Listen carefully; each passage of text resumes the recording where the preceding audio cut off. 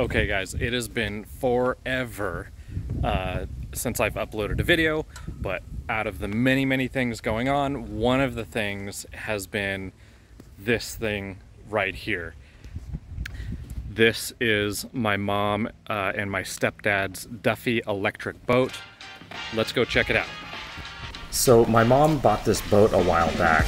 She just moved to a new house that has lakefront property, and she got this sweet little electric boat called the Duffy, made here in the US. And it's all electric and it needs some work. How far away is the boat ramp? Here I am with helping them from the previous owner, getting it across the lake and onto a custom trailer, which was a pretty funky exercise.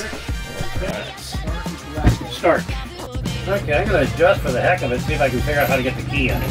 We're halfway there. Yeah. It's remarkably silent. Yeah. Now we get the weight. Yeah. Great George will have our board of directors meeting out here. Well, it's not quite a speed demon. Yeah. How much throttle are you at? I'm trying to use about halfway. Okay, that's not too bad then. Didn't you run out of gas in Tahoe once? Was that with Roy? Roy did that. I'm throwing that one on Roy. That was, I think, the first time he took us out in the boat. Yeah. There we go, that's full throttle. Yeah, that's a good clip. Feels like we're actually going. About 6 miles an hour. Yeah. 6 miles an hour, I wonder if that's more than hull speed. So what you can't tell so far in this clip is that this trailer is not built to carry this Duffy electric boat. Now, this Duffy electric boat has a deeper draft and is a lot heavier than a typical 18-foot boat of its type. And you can see it, oh boy, tipping over a little bit there.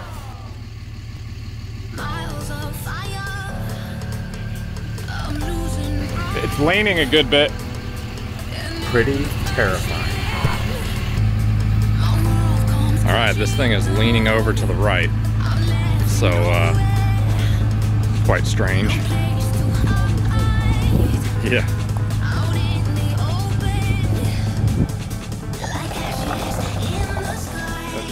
Yeah, a few more. Almost there, almost.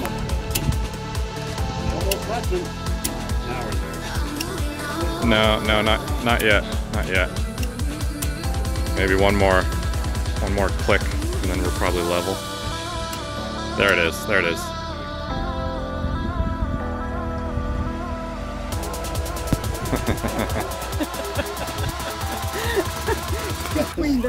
Told you guys. So, all right. So here it goes. And we are on there, but otherwise it is level, since the trailer is sitting on blocks on that side. So let's see what happens on the other side. Think it's gonna make it, Mom? Just the trailer situation is not a Duffy trailer. Yeah, for sure. Well, at least we got it. We got 2 bunks. Hey everybody, I'm Amber. And I'm Peter. Welcome to Sailing Asara. My life's dream has been to sail the oceans and explore new places. We both quit our jobs to try a different lifestyle. And after a long break and some travel, we're back preparing the boat and doing some shakedown sails to get ready for sailing south.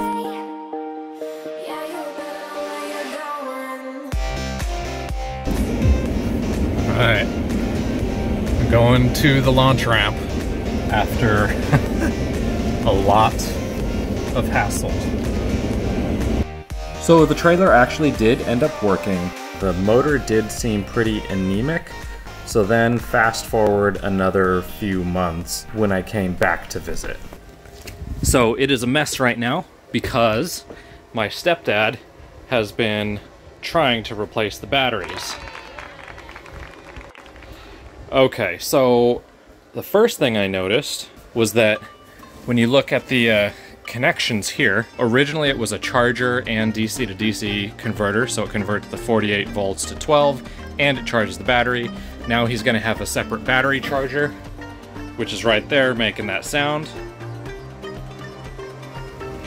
Plus this little DC to DC converter. But what we noticed was that, look at that right there.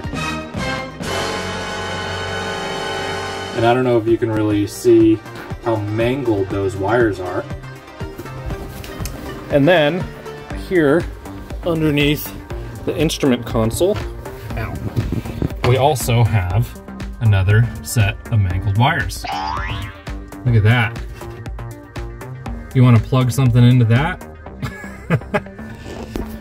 So I am going to try to strip the wires back, and we're going to use Wago lever nut connectors. Are you ready? Yes, we're gonna start stripping right here. I always bring my handy dandy tool bag everywhere I go. I do own a Ford truck, so yeah. So hard to film and do stuff. Okay. Oh my God, look at that.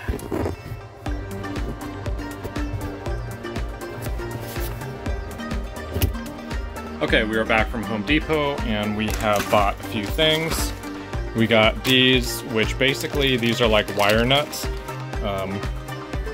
but they use levers instead of just screwing the wires on. You can open up a lever like that and then close it to connect two wires together. Okay, I can't really video myself much doing this, but I just stripped this back and it does look like the wires are probably serviceable as they went inside here. So hopefully, let's cut them and take a look.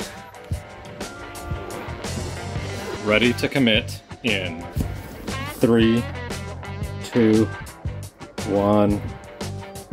Oh yeah.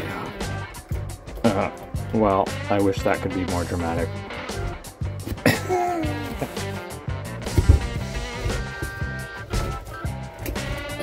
There we go. Okay, it is a few days later and we are lowering the boat. We have a charger and a DC-DC controller installed. We have the AC wired up here.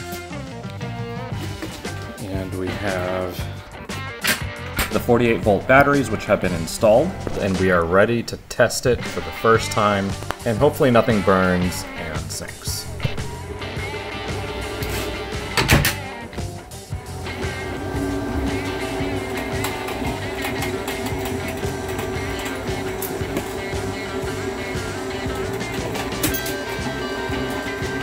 We are floating.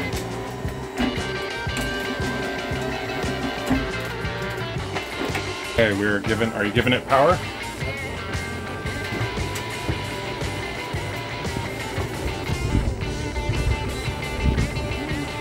Don't worry, we brought emergency paddles. Bum bum bada bum bada bum bum bum. So nice and quiet, just like sailing. So let's see, 15 or 11 amps. Surprisingly low, but I guess yeah, it's 48 volts, so. 9.3. So how do you feel, Dave? How long has it been for this project? No, how long have you had the batteries out on this project? About A month. Yeah, but it was The hottest month of the year. right. What is this? I've just made the 1.19 hours remaining usage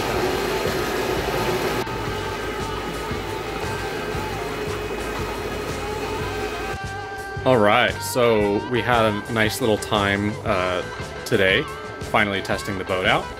And everything's working well, but I do notice that the DC to DC converter is running a little bit hot, but other than that, everything is working just peachy.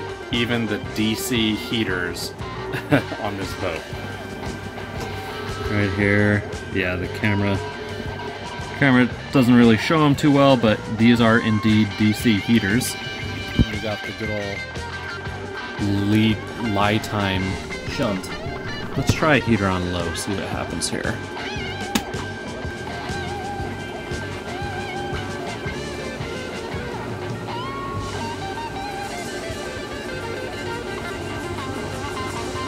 Yeah, those heaters take a lot of power. It's a cool little boat, and I had electric power on my boat before Isara, and I can tell you, it's the coolest thing. You just turn the throttle, and it just goes, and it's silent. I mean, it's relatively silent, and it's just super low maintenance, no smell, no smoke. Electric power is super awesome. For long distances, obviously, you know, not really workable, but other than that, definitely for around the bay sailing, around the lake, you know, cruising and stuff like that, I think it's by far the best, you know, as long as you're not a displacement boat. Hopefully someday soon. No, we gotta flag that. What does it say? Yeah, Whatever name you guys... Minnow McDuff. Yeah. All right, we got a nice little sunset cruise.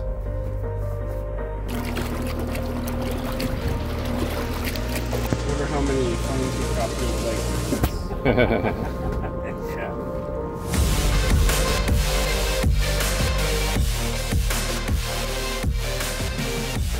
Hey guys, so I hope a few of you at least found that a little bit interesting. I've had a whole lot of things going on, and yes, the channel is significantly behind now the actual real life events, which is one of the reasons it's taken me so long to get to these videos. To give you a hint, some of the last 2 videos were done on the boat at Anchorage in a place that you will see in upcoming episodes. So I can't promise next week, but soon I will be uploading the next video that will continue with our renaming ceremony and party, and then I'll get back to making videos. I'm gonna try to get them done, you know, at least once a month, and hopefully more than that. So for all of those of you sticking around, appreciate it. I'm gonna keep posting more videos, and until then, fair winds, my friends.